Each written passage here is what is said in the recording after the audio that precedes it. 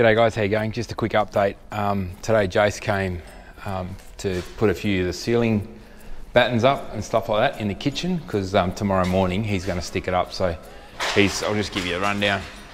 So he's stuck all those up ready to go. As you can see, Pete's got all the stuff here for the downlights and everything like that. Also what I've done is, you can see here, what I've done is marked here, it says 100mm pipe, so that's the for the fan exhaust for the ambient toilet, and also I've just marked where the steel is, you know. So later on down the track, when the ceiling's up and we're going to put a downlight here, we can see, oh, okay, we're going to hit something or not, you know. So it just makes it heaps easier later on. So I've just done that all the way along, so that can, yeah, later on I'm not drilling a hole and hitting another beam or something like that.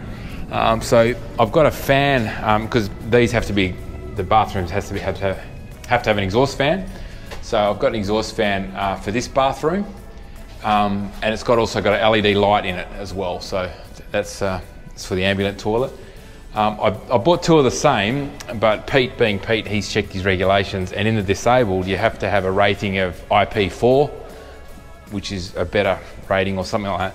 So I've had to go and change it and find a fan that's got that rating on it, the IP4 rating, so you can have it over the shower. So there's all these regulations that I didn't know about, which is good. Anyway, I got it to sort, so I've just stuck the ducting onto it, and that's ready to go then. So what you do is you just cut the hole in, and then you just slot that thing in, and then you push it up into the hole and lock it in. And I've also got a light that goes on that as well.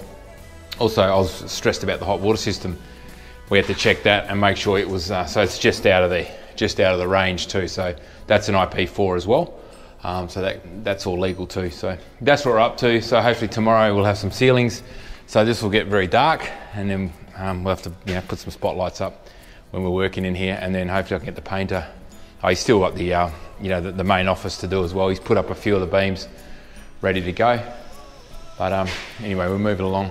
Oh, another thing I had too is that we've, I don't know if I told you this before, but because I've got this hole here, there's a whole bunch of wires that go down. So I want to get a TV for the toolbox meeting so we can see, you know, watch safety videos and put the computer up on the big screen. So Pete, the electrician, said, how about why don't we just put a stud wall there and then put the TV in there, then we can run all the wires for the HDMI cables and computer cables and just do what we want. So that's what we're going to do there. So Jason's going to do that for me, so we can embed it over there. So when the table is here in the end for the toolbox meetings and stuff, that means we could have a wireless mouse and keyboard, and you could have all the stuff up on the screen so we can all see it. G'day guys, how you going? Okay, ceilings fixes come in today. I'll just show you how they've gone. So here it is. So ceilings are all up. Okay, so it looks really good. So obviously once that dries, then they, you know, sand it all back and everything. So must say a little bit depressing having the ceiling in, because it was really nice to have the light from upstairs, and you know, that airiness sort of feel. So it's darkened it up a fair bit, but you know, again, I'm real glad I'm going to change this door out to a window, because you can really see. I'll show you when I so I'll close the door now. You'll see how much darker the whole room gets, you know. So just by having a window, it's going to make a big difference. So yeah, anyway, that's how it is. You need ceilings, don't you, to hold stuff up and put the lights in and that. So once the downlights go in, everything, it'll look really good, I think. Painted, and I'm just, Brendo, thanks for the idea of that wall, mate. It just looks fantastic. As you can see, he started the stud wall a little bit, so I've just got to get the TV size now. That's got to go in there, so we can have our, you know, it's mainly so when we show videos on safety and things like that, and then we can all look at jobs together and discuss them, about how we can do things safer and better and that sort of thing. So that's good. Kitchen too, you can see it's gotten a whole lot darker now, so you can see in there. I'll just see if I can turn the light on for a sec. I'll just put these, this one on here.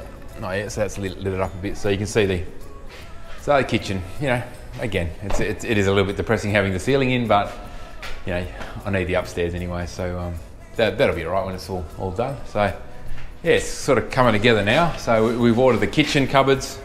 So that's on the way. He's given me some good advice too on that. So I don't think he's done much in the, he hasn't done anything in the disabled toilet yet or anything like that. Oh, but yeah, it should be right. We've had a bit of rain over the past few days, so it's turned up quite a few leaks. So on the floor here, you can see there's a leak here. So it's mainly these whirlybirds that they're coming. These 3 whirlybirds are causing issue here. And then a couple of joints around the back here too. I got up on the ladder the other day and just put a mark around where they were dripping out. And so when the weather's a bit better, I'll go up on the roof and see what's happening with that. But it's coming together great. So yeah, I think it'll make a big difference once the walls are painted. It'll brighten it all up again. So anyway, that is it for today. And so they'll probably be sanding it and do another thing. So I've got to get in touch with the painter now, if he still remembers me, because back when I got him, it was when I was just going to give it a lick of paint, renovate the bathroom, that was it, until I knew that the mezzanine was built so dodgily and unsafe. So, all right guys, I'll catch you later. Thanks for watching.